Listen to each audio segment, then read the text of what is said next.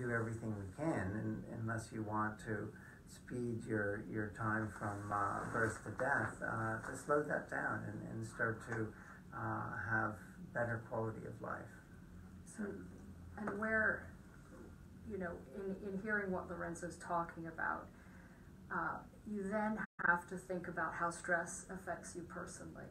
And we all have stress coming in, and it's how we deal with it that really is the difference between all of us. Mm-hmm. And so the ideal is to put into place practices where you are actually able to deal with the situations that are coming at you for the most part. And that's why it's really important that you develop a mind-body practice.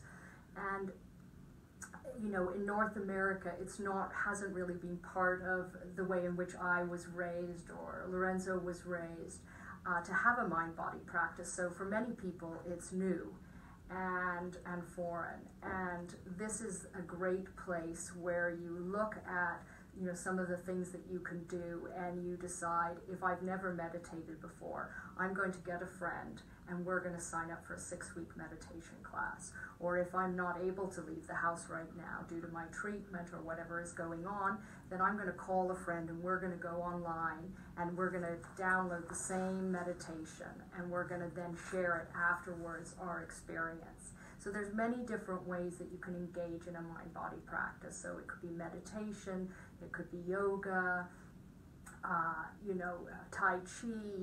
You just want to look for activities that really empty your cup, that you feel that you have cleared your mind and given yourself a break from the very difficult things that you're facing. And the key word that you used was practice. You know, right. This takes time. Yeah, it takes, sure. You know, a lot of people will say, you know, well, I can't meditate. Or I'm not flexible, I can't My do mind yoga. Is too busy. My mind is too busy, the hamster wheel and mm-hmm. the monkey mind. And it's true, it is difficult, but anything that you try and do the first time, learning a language, learning to play an instrument, right. It takes practice. Mm-hmm. But the more you do it and the more that you put your brain and mind into that state, right.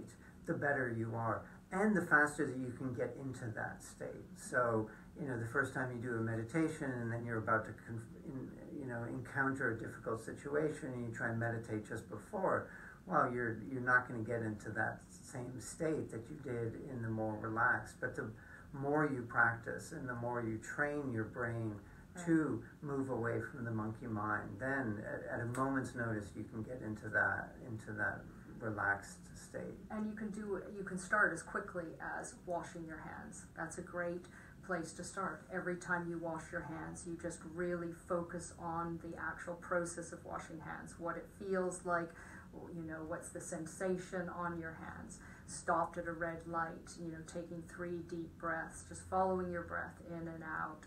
And the breath is the exact place to start, you know, in all of the practices, regardless of what country and what kind of practice, it always starts with the breath and deep diaphragmatic breathing, which may sound somewhat trite to just breathe deeply and you're going to feel better. But by breathing deeply, you extend the abdomen, you stimulate the vagus nerve.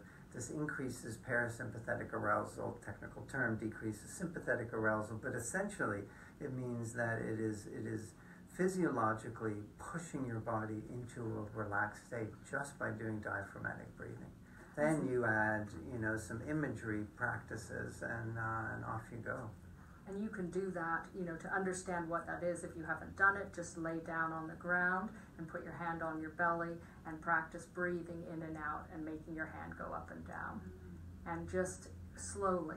These are great tips. And so for someone who's wanting to start, right, never done meditation before, in terms of how many minutes a day or what time of the day, would you have any recommendation? Or, I mean, you just gave very simple, easy to practice meditation ideas, which is fantastic. But if I wanted to follow through my schedule every day, what is the best time of day to do meditation, or how many minutes would you recommend? Many people that we talk to like to do it in the morning and in the evening.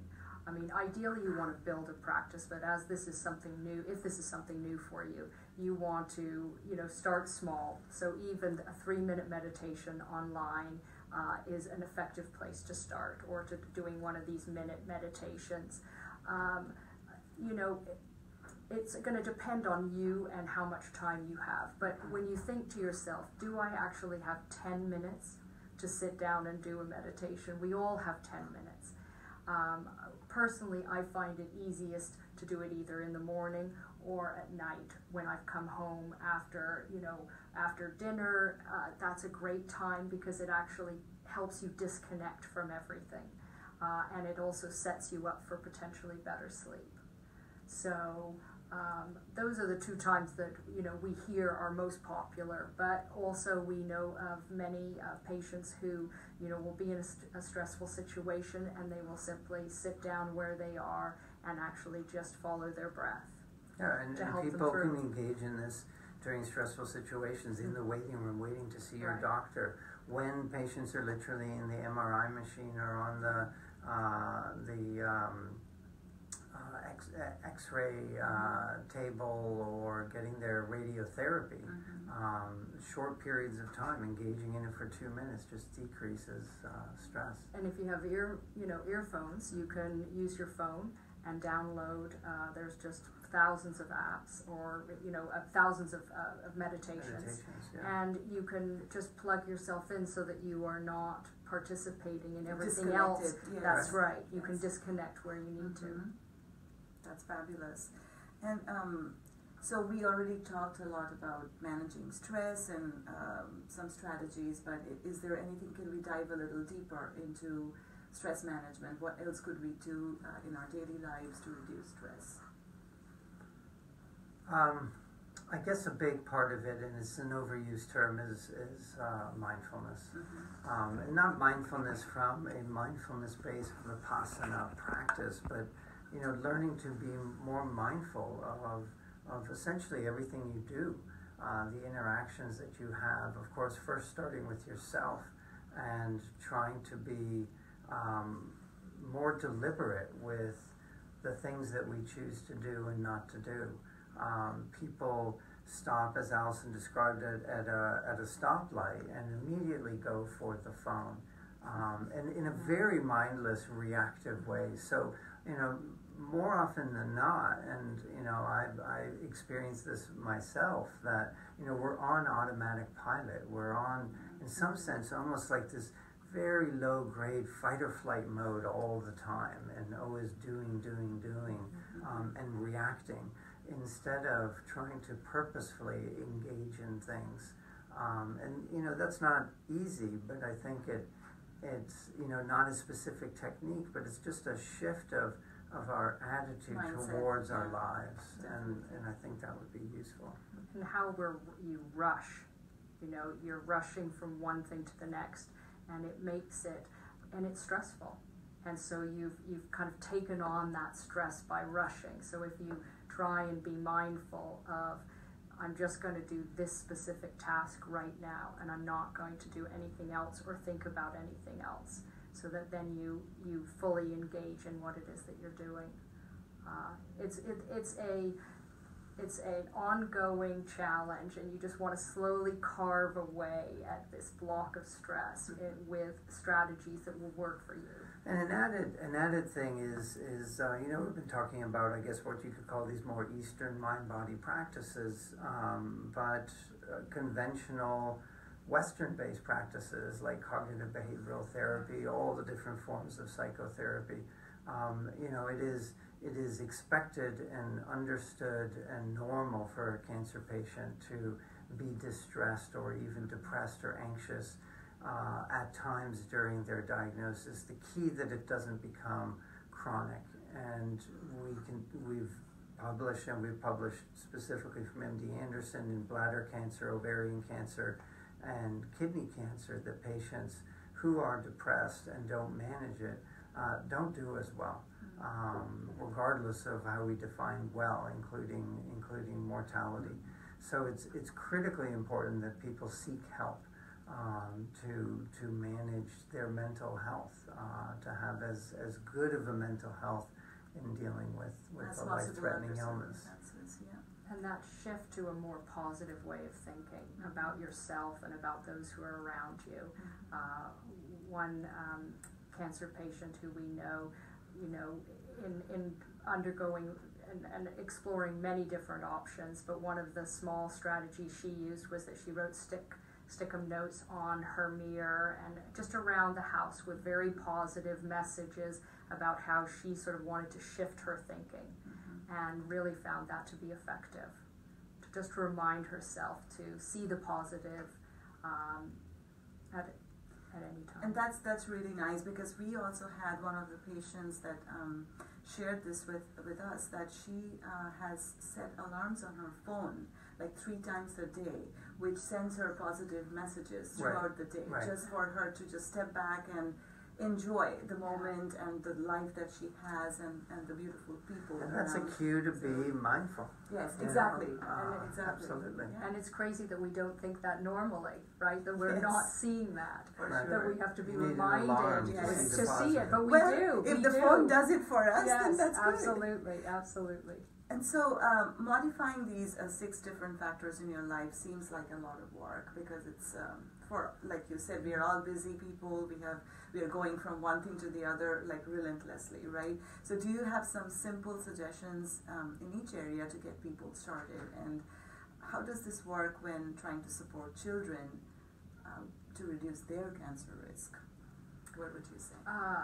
There are many small things that you can do, small strategies in each of these areas. I think what you want to look at is we listed 6 areas. So I think that you need to think about, what am I interested in making change? In which area am I interested in making change, or which number of areas am I interested in making change?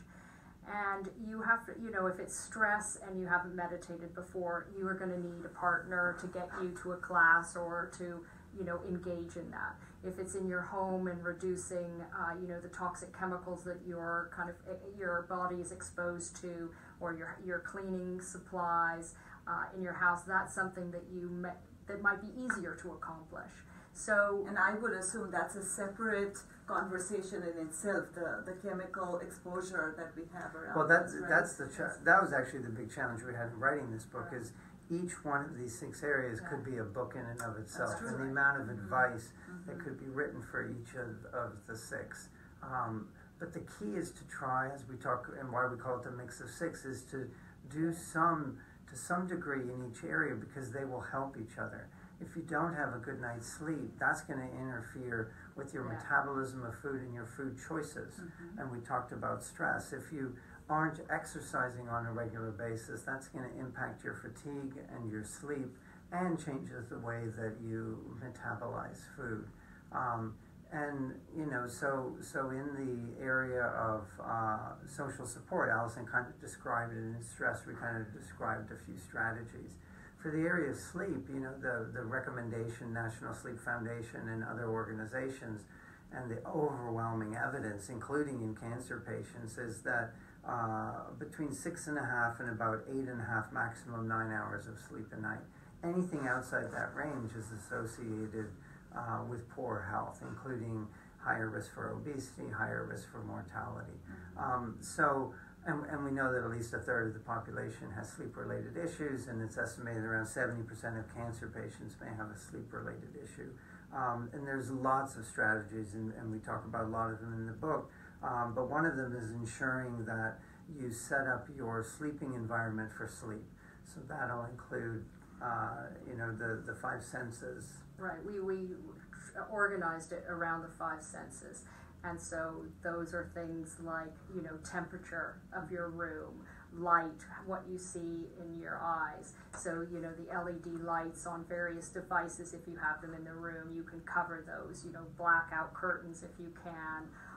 You want to be paying attention to the whole experience of sleep, disconnecting from your device. Maybe using a lavender spray with organic oils. And you had asked the question, how do you make this happen with children as well? And one of the things that is very effective is that you bring your kids along with you. That this is a family experience of changing, of anti-cancer living. Whether you have a diagnosis in the family or not, you can bring your kids along with you In the area, for instance, of diet, you know, we talk about the 3-bite rule. So everybody has 3 bites, including our guests, you know, who don't like vegetables. Because the first bite you never like it, the second bite you sort of don't like it, and the third bite maybe you do. And then you get it 15 more times at different, you know, times across weeks or months. So, you know, having half of your plate of vegetables. One of the things around diet is that it's not about taking away, it's about putting more of the good stuff on your plate. So, you know, plan your meals around your vegetables. You know, prepare those first, or think about which ones you want to do, and then put, you know, hopefully a vegetarian option as many times as you can a week, or a lean meat or fish. You know, exercise, that's a great thing that you can do as a family. So instead of, you know, having rewards, so much of what we do is rewarded with food. So there's a celebration or something that's happening, let's get cake, let's, you know, and really what's a much better option most of the time is to celebrate with an experience. So we all go to the park together, we take a bike ride, we do something that's active and outdoors. That stays longer with you too. It That's does, right. That's and right. it's an experience that everybody shares. And one of the things that Lorenzo talks about is that, you know, exercise is kind of cut into two parts that we discuss. One is sort of sedentary behavior, and the other is active, like working out. And I'll let you talk a little bit more about that. Well, I mean, again, the evidence is clear that we really need to be exercising, moving a minimum of 30 to 45 minutes a day, 5-6 days a week. But it doesn't stop there. You have to just sit less. Because even individuals who are getting to the gym an hour a day, 6 days a week, they have worse outcomes, however you want to define that, than an individual who does that and just sits less. And, so I'll ask and that you a could be question literally standing up, because you're engaging your core, you're engaging your muscles. That's exactly what my question was going to be. Like, tell us about the standing desks. What do you think about? We see them in corporations and companies increasingly. Yeah, the key is use your standing desk. I know a lot of you listening have a standing desk, and we just heard with somebody the other day, we were at an event, and he said, I've got a standing desk, I just don't use it. And he described a situation where, you know, he wakes up and he gets in his car, he just, you know, was lying down for 8 hours if he got the right amount of sleep, and then 20 minutes in the car sitting, then sitting at work for 4 hours, and then he may get up and walk around a bit, then sit again for another 4 hours, and then may walk around a bit, go home and sit down and watch television or get on your laptop. So, I mean, it's literally as simple as standing up. Ideally, you know, I personally don't want to go to the gym for an hour a day and, you know, stare at a screen and not be with people.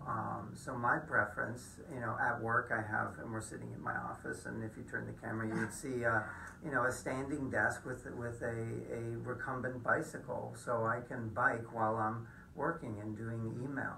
The best, you know, is a walking meeting. Even with 2 people, 3 people gets a little more challenging, but so many people have, you know, one-on-one meetings, and in one walking meeting you'll have clocked 5,000 steps. That's true. You know, you're halfway there in terms of the daily recommendations. Taking the stairs, parking as far away in the parking lot from your destination, instead of always searching for the spot that's as close as possible, so you can walk as little as possible. Never stand on an escalator, never stand, you know, when you're on a walking walkway. I mean, all these things add up at the end of the day. That's significant, definitely. Yeah. So this has been a great conversation. Thank you so very much. And my final question, because I know that a lot of our survivors may be listening in, and so what message would you have for our survivors when it comes to just integrating the mix of 6 and just survivorship in general? So, you know, I would say, you know, no guilt and no fear. You know, every day is a new day and a new opportunity to engage in these things. For me, my weak link is my mind-body practice, because I can't do it when I'm doing other things. As I just described to you, I can exercise and have meetings and actually do my work. I'm not doing that very mindfully, but my heart's working, my muscles are working. I can do work while I'm engaging in healthy eating. And the mind-body is a challenge, but every day I set myself a goal, and if I don't make that goal, be kind to yourself. And the next day, you try and do better.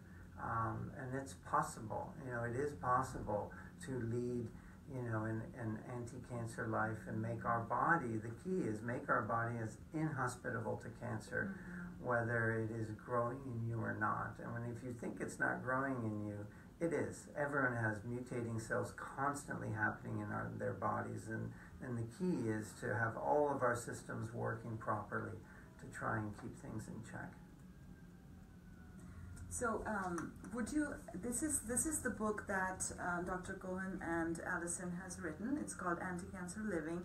Tell us a little bit about where we can find this book, how we can order, pre-order, how can we access this book? So it comes out May 1st officially, and as the term goes, it's available where all books are sold. Okay. Of course, Amazon is the go-to site, so it's available for pre-order, and it would, if you pre-order, it'll be on your doorstep, I think, May 2nd or May 3rd. And on all versions, like audio. Yeah, all the versions. Everything. Yeah. And for international viewers, there's a number of international markets releasing it.